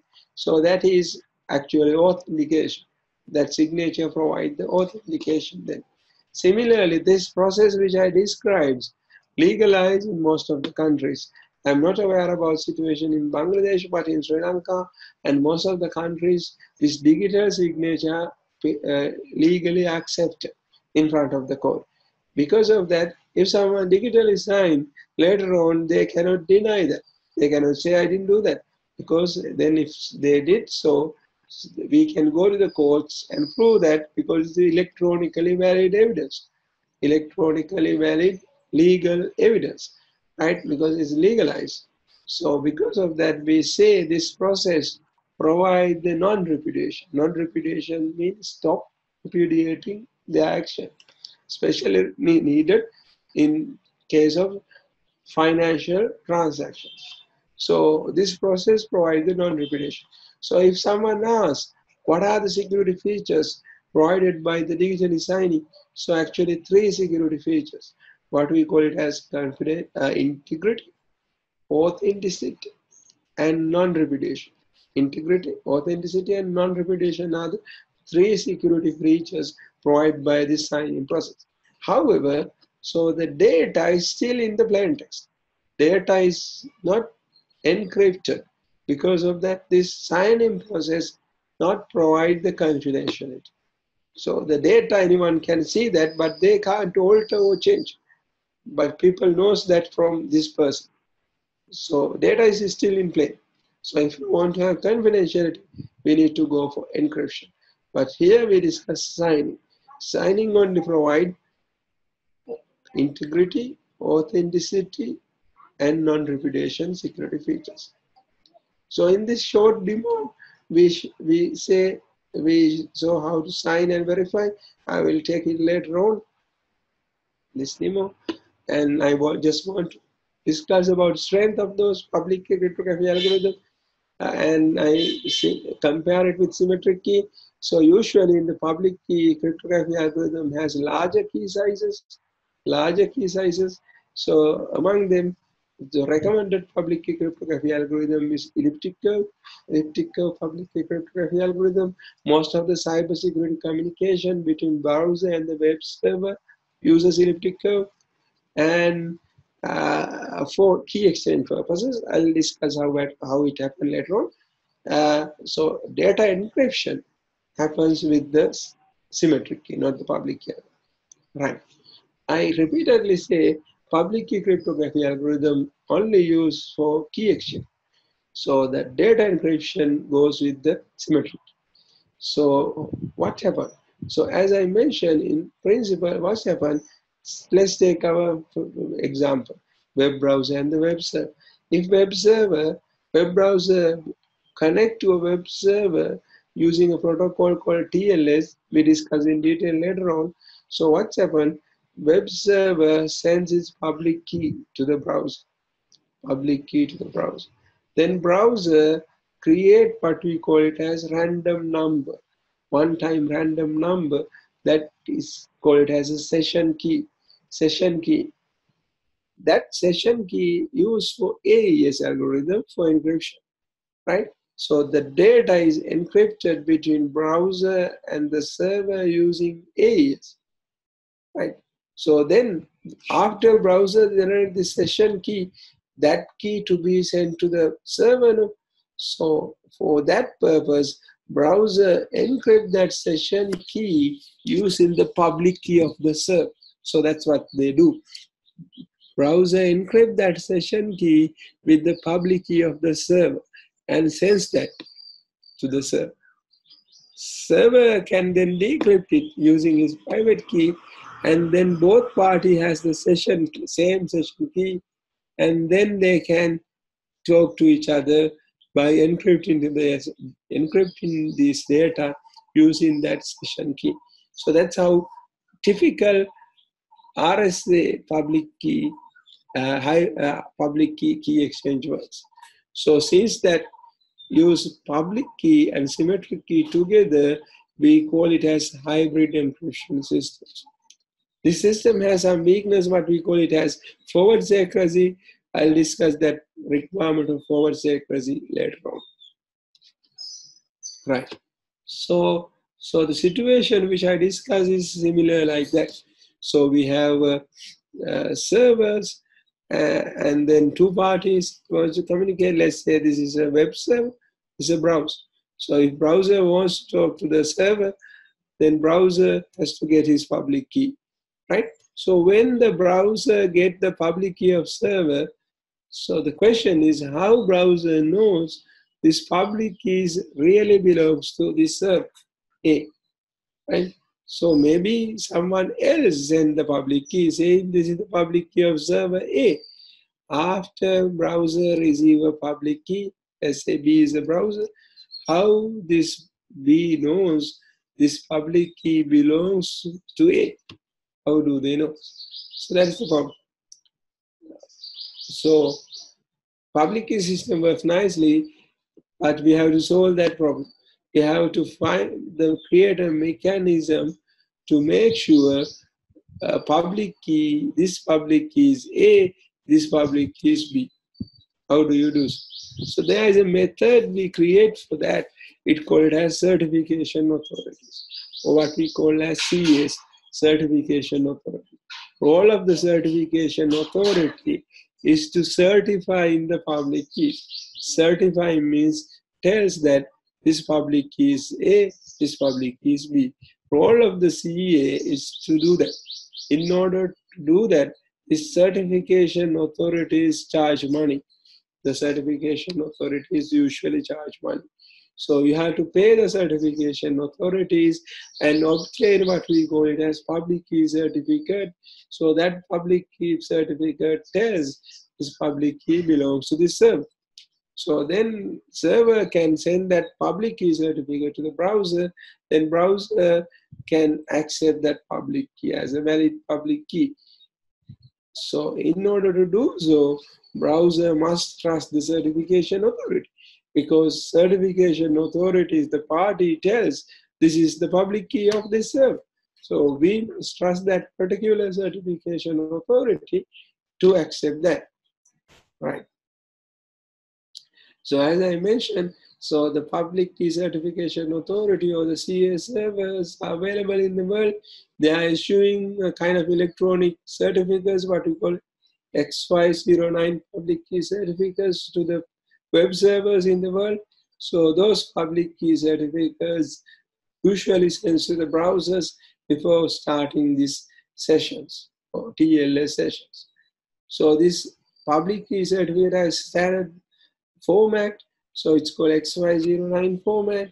It has some set of attributes, predefined attributes. Called subject is the owner of that public key. Issuer is the who is certifying that public key. Validity period is how long this public key going to be used, and some other admin information. So this is standard. XY09 is the standard. So when you want to define the owner and the subject of the public key, so there are attributes used. So those attributes called distinguished name attributes. So they are 8 attributes. So there are some, these are the structure of public key certificate. So it has, as I mentioned here, it has here subject, issuer, validity period, and so on. So these are the additional attributes like sub issuer is there, subject is there, validity period is there, public key information is there, and then digitally signed by this authority.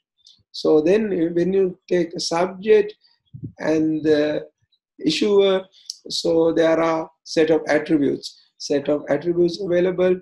So it's called a distinguished name attribute. Using this distinguished name attribute, we can uniquely identify issuers and the subjects, that mean owner of the public keys in the world. So these attributes are countries, state and province, locality, organization name, organization unit, and common name, email address, and the URL. So if you issue a public key certificate to web server, the common name usually consists of the domain name of the web server. So domain name of the web server need to be put it there, and then we have to get the public key from some public key authority. It then consists of your public key. So this is public key certificate which look like. I'll show some demo later on in my TLS lecture to show you how these public keys look like, and then how public key certificates look like. So then, as I mentioned, before we use the public keys, someone has to certify that public key belongs to this server. So these people who certifying it called certification authorities, then our browser should know what are these certification authorities. So browsers has a list of the certification authorities installed in their browser. So those list of certification authorities call it as trust list. So those trust lists is available in the browsers. So basically when browser receives a public key certificate from a web server, browser verifies against this trust list. I'll show you later on how that list look like and how the browsers verifies that. That's kind of an end of this lecture today. Maybe I will take some questions if they have. And then we will close up the session. So I will take back this certification authority business and then TLS protocol in the next lecture. So let me get some questions in the concepts. So for example, if you have any problems with the symmetric key, hashing, and the public key system and how it works, if it is not clear, let's ask now. The rest of the things, certification authorities, signatures, key distribution, I'll take it back again. Because of that, we not clear about those. You don't need to worry too much about it right now. Today, let's clear it out. Hashing, symmetric key, public key system, and how it works.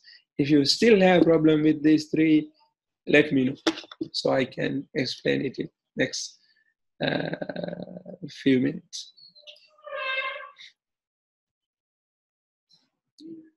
Any questions? Okay, I think people are typing the question. So I will answer from the top to the bottom. So there is a question from attendee. He's asking, is that the salt value added by the system or the user? Salt added by the system. When we store in the username and the password, usually salt added by the system.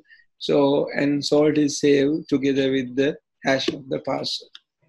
So then there is a question, if there are two users with the same username, how can the system identify corresponding password of one user? Okay, so basically, I forgot to mention, so for example, if we just store the hash of the password with the users, so we store it with the username. So we store the username and the hash of the password. Username and the hash of the password. So then, obviously, if we can see two equal hashes, then we should know these two users using the same password. So that problem is there as well. So that's why we usually, that's another reason we add the salt. So what the system do, even the same user, even the user type same password, two different users are in the same password, system randomly add two different salts. So then hash values are different. So they may not end up with the unique hash values. So then the problem you discuss here not there when you add two salts, right?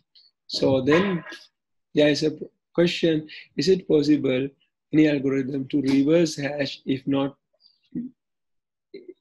it is not used before? Actually, there are not possible to do reversing hash because what we reduce infinite set to a finite code. So looking at the finite code, we cannot find it reversing back, but we can guess. We can guess there are some different attacks, what we call birthday attacks, which do brute forcing and as well as either brute force or either search. So algorithmic level, we cannot reverse hash values, right? Then there is a question, Razid Al-Safi, asking if I encrypt the plain text with Bob's public key, then Bob's only decrypted. If I encrypt it using the Bob's public key, then Bob can only decrypt. Correct. That's correct. So what in the system happens? So if I am Alice wants to send the confidential information to Bob. Bob should send his public key to Alice. So then Alice encrypt that information using the Bob's public key, not the Alice public key, Bob's public key, and sends to Bob. So then Bob's decrypt it using his private key. So the system goes reverse. So that's what I mentioned. So if Alice encrypt using Alice public key, only Alice can get it. So then Bob cannot get it. So what we want to do is we want to pass confidential data to Bob. So then we have to ask Bob's public key and then encrypt that data using the Bob's public key and sends to Bob. Then Bob can decrypt using his private key. Right. Then there is a question, does two separate word hash be the same? Does two separate words? So the question is not clear. So for example, if two words are the same, then hash is the same. It doesn't matter if it is two separate words. If these two separate words are the same word, so the hash is actually the same. So then there is a question, if I encrypt plain text with Bob public key, then Bob can only decrypt it? Yes, it is secure to send the ciphertext through the public channel to Bob with or without certification authority or required certification authority in the public key infrastructure. So actually, this is two questions. So I think I have answered first part. So then, so public key can be sent through a public channel. So because if a symmetric key system, same key used for encryption and decryption. So when you use the same channel to send the symmetric keys, someone can take that symmetric key. So then it's not possible. So that's why we say symmetric key system has key distribution problem. But in the public key system, we are sending public key through the network. So private key we keep.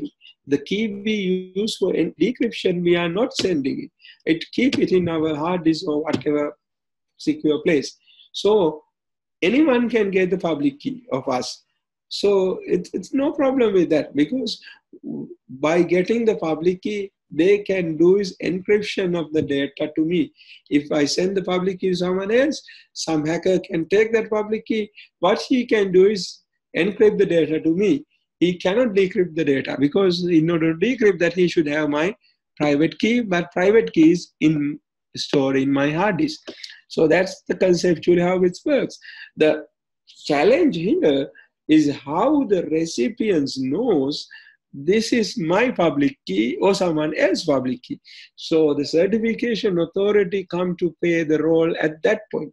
So when I send my public key to you, you should know, actually it's my public key, because when I send the public key through the public channel, someone can take that public key and inject a bogus public key saying this is Kasun's public key. So then you are receiving not really my public key, someone else's public key. So then you think it's my public key and encrypt that. I cannot decrypt, but someone else can decrypt. So that is the problem. So in order to achieve that problem, the certification authority comes to play the role. So certification authority are the kind of entities who is certifying this public key is really Kasun. So as long as you trust that certification authority, so you can accept that is correct public key for me. So then you can use that to protect the information to me. So that's why we require certification authority to certify our public keys. Otherwise, someone else can replace those public keys and cheat, right? Then there is a question, do certification authority in public infrastructure can create security vulnerabilities? I will answer that question later on in the other lecture. So Mr. Rasid Al-Zafri, very good question. Do certification authority in public key infrastructure can create security vulnerability? Yes. In simple speaking, the certification authority is, or public key infrastructure is not really a perfect solution. I'll exactly discuss that in my next lecture. So please hold on. So then there is a question, is Viber secure to send encrypted data? So Viber use somehow public key. I never use Viber anyway. I'm not a social network guy. I don't appear on social networks, Facebook, Viber, these things I'm not using. Viber encrypt the data, I think, using the public key system. But I guess they believe at the middle. So they are not doing end-to-end encryption. I'm not so sure. I will have a look and let you know with how the Viber do the encryption. And then there is a question asking, we have heard so much about cryptocurrency nowadays. Is there any similarity between cryptocurrency and cryptography? Okay. Cryptocurrency is actually, Bitcoin, Ethereum, Monero coin, basic attention token. There are so many cryptocurrencies, cryptocurrency systems, and blockchains available. So all use cryptography. All use cryptography. Cryptocurrency is application of another application of cryptography. So we are discussing cyber security applications, cybersecurity applications, like encryption. So the cryptography used for that. Similarly, cryptography used for generating currencies, new currencies, right? Cryptography is fundamental for cybersecurity as well as cryptocurrencies as well. Cryptocurrency is another separate topic. If I start talking it, which might need hours, so I just skip that. So the simple answer is cryptography is the fundamental of cryptocurrency. So that means another cryptocurrency is an application of cryptography, another application of cryptography, right? So we have encryption algorithm, methods of RSA, DES, so we know how hash function. Now know how hash function works. We have encryption. RSA. Do we know how hash function? Actually, hash functions are the same as RSA DES. It's a separate algorithm. I can give you in detail how those algorithms works. Actually, I didn't go into in detail of how hash algorithm works because there is a separate course on cryptography. So the similar like RSA DES, hash is the same kind of cryptographic algorithm. So the algorithms I discussed in the class, mentioned in the class, actually I didn't discuss the algorithm, mentioned in the class is MD5 and SHA family. So there is a similar like RSA, there is an algorithm inside that. Right. Slide 21 started the controversy of DES. Please let me know what is controversy. For that I have to go. I'll come back. What is slides? Let me see slide. He's talking about slide 21. Let me see, couldn't forget. Slides 21, controversy. There has been something has been considerably controversy of it. So what I mean here basically, so this size of this DES is now 56-bit. So then having this 56-bit encrypted DES cannot recommend anymore. And then sometimes kind of even few years ago, so like in 90s, 1999, 1994, some people has a problem of this controversy on the DES because the algorithm is kind of introduced by the US government and some people doubt they knows how to break it like that. So that's why I mentioned that in this slide 21. Anyway, forget about DES now. DES should not use anymore. So the AES is the algorithm we should use right now. And then there is a question, what is the maximum number of keys? Maximum number of keys based on the algorithm. So for example, if you use DES, size is 56, maximum number of keys 2 to the power 56. If you use AES, there are 3 key sizes, 128-bit, 192-bit, and 256-bit. Recommended key size is 256-bit. So we can use 2 to the power 256 maximum keys. And which protocol is much better to encrypt the data over the web? Encrypt the data over the web, the fundamental protocol we use called TLS, Transport Layer Security Protocol, TLS. That is the standard which you use to encrypt the data between the web server and the browser, TLS protocol. So there we have to configure the algorithms, security algorithms. Recommended security algorithm for encryption of the data always AES 256-bit key. It's the recommended algorithm. Web also uses that, right? The protocol is TLS. I'll take it in detail later. AES algorithm follow this structure and it has 16 rounding. Triple DES has 16 3 times rounding, just 3 round. No. So the DES, of course, that you are correct. Use this structure and has 16 rounding. So that's a one cycle of DES. So that do 3 times in the triple DES. That's only it do. That's actually 16 into 3 times rounding for just actually 16 into 3 times of rounding, right? Because one day's encryption is 16 rounds, and we do it 3 times. So it's 16 into 3 times of rounding. Pradeep Kumar asked that question. It's 16 into 3 times of rounding. And so can you give the process of encryption command of password in the presentation? Can you give the process of encryption command of password in the process? I am actually using hash values to a password. Okay. So okay, I will give it. I will have a look and give it. Right? I will give it later. That is used in Linux. Password. Command of password in it is using. Okay, I will give it. There's two questions. Then later on, the question is, I have a question from the previous class. How can we ensure that machine won't get infected if we move to open source, since virus is also a program which is infecting the system? Um, uh, as I mentioned, whether it is open source or the closed source software, we cannot 100% ensure. So our machines are not infected. But I mentioned there is a low risk if you use open source comparing to the closed source. That's what I mentioned. So there are no mechanism kind of get it 100% sure this is not infected. No.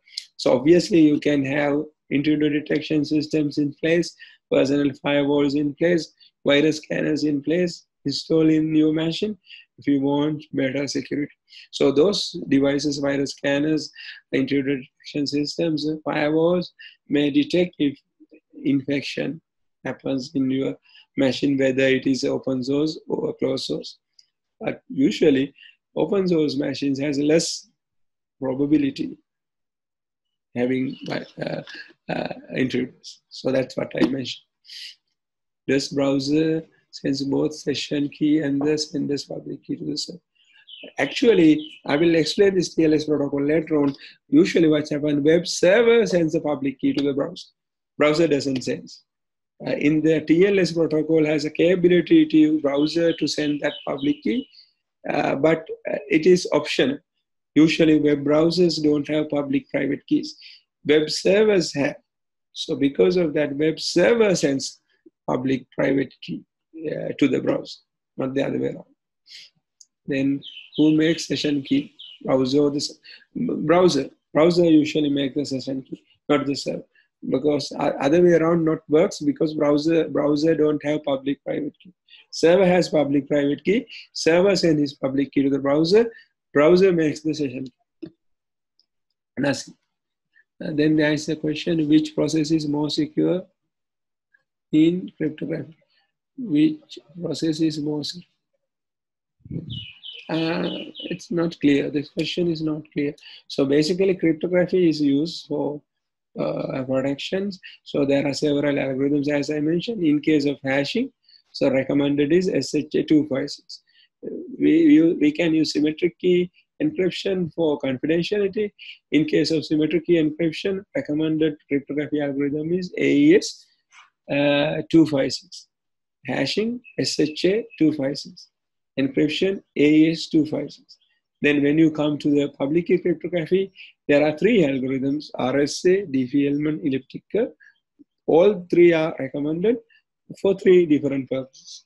So usually RSA used for encryption and signing purposes. Diffie-Hellman and elliptic curve used for key exchange purposes.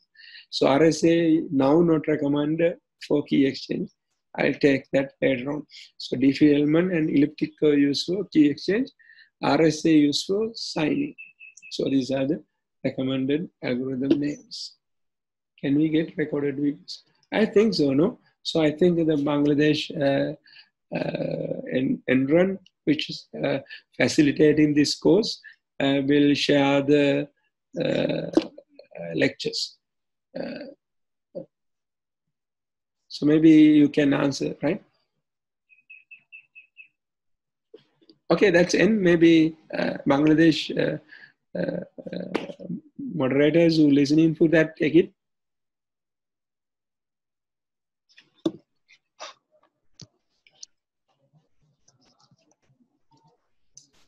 Yes, sir. Yes, you can explain this. They asking this recorded lectures. Yes, all the recorded is stored in our website www.dle.asiaconnect.btn.net.bd in video gallery. Videos, DLE course video here. Maybe you can share these links with the participants, Yes, including me. So then the people students can also listen, can download the presentation slide. right? Yes, sir. Okay. Okay, I think that's. There was another question at the end asked what is mechanism used in BitLocker. Maybe I will take it later on. So then it goes beyond the 2 hours. I will discuss BitLocker later on. And maybe we can close the session, right? So it's now over 2 hours. So we close the session. Next session is on 20th Saturday. 3 at Bangladesh time, correct?